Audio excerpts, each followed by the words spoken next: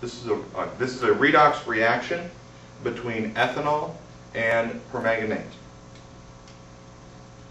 First step, take the sulfuric acid, carefully add it to a graduated cylinder.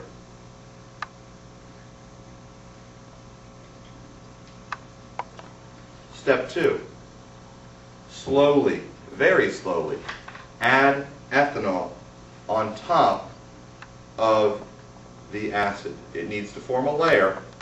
If you add it too fast, it will boil.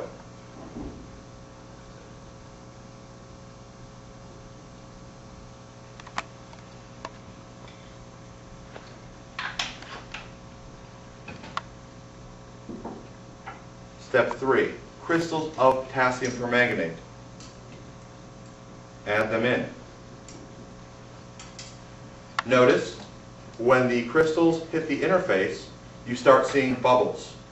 You're also going to get a change in color at the interface. The change in color is due to a changing oxidation state of manganese. Manganese starts as a +7, it will go to a +5, eventually to a +3 and a +2. You're also getting flashes. That's interaction of oxygen with the ethanol to burn. Let's see that a little better.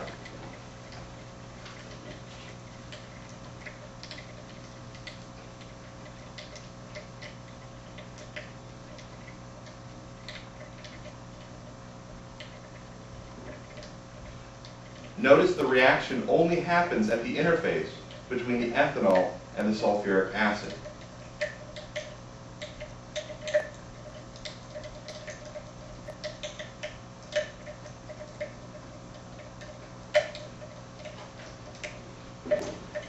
Notice again, we're seeing the green color, we're seeing other oxidation states of manganese.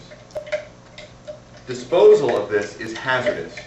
As you pour this material out, the interface gets larger, and you're going to see the reaction occur more rapidly.